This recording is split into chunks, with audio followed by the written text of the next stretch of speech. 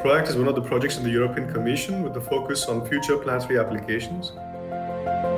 The objective is to explore how cooperative robots work together in setting up a future lunar base or an outpost.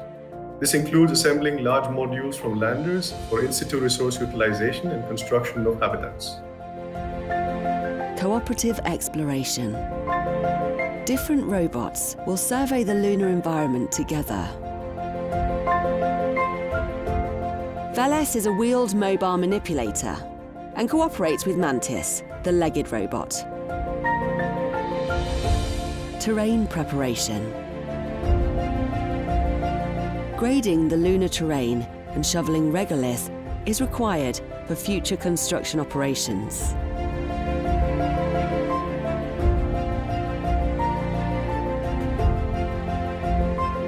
VELES is capable of recognizing unstructured terrain and flattening it with its grading blade.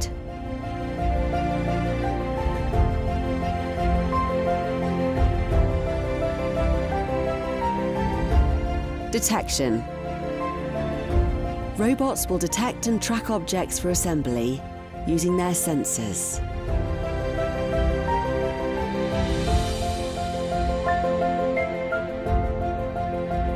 Mantis navigates using the map to approach and grasp the detected mock-up and move it to another location using one of its arms while walking on 5 legs.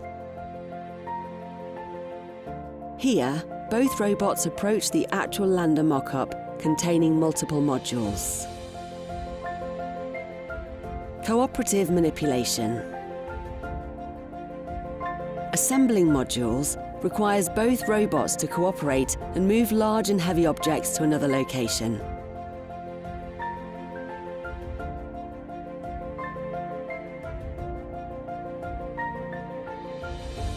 Two robotic arms form a closed kinematic chain while manipulating an object.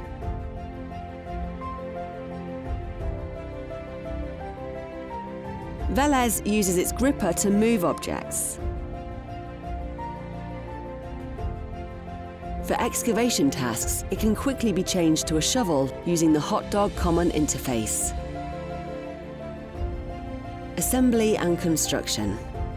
Another member of the robotic team is the mobile Gantry. It can be deployed with the help of other robots on uneven terrain. It's actuated by cables and can 3D print or move objects.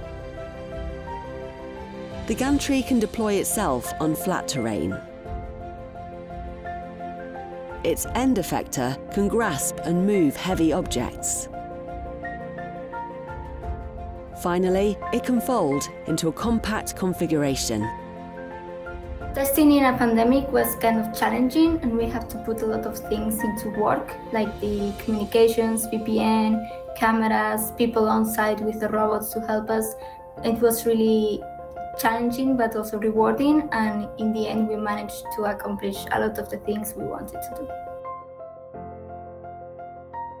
PRO-ACT will bring us one step closer to the first human settlement on the Moon.